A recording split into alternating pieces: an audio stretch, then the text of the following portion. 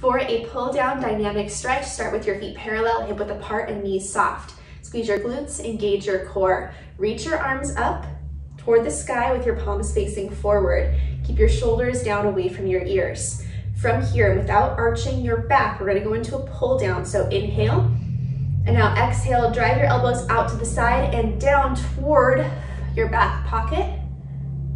Try to go as low as you can, driving your shoulder blades together. And now from here, inhale, reach it up and repeat. As you squeeze down and pull your arms down, you should feel your lats engaged. You might even feel a little bit of a stretch going in through your shoulders, maybe across your chest, and repeat. Just take this nice and slow, down and up. Exhale down and inhale up.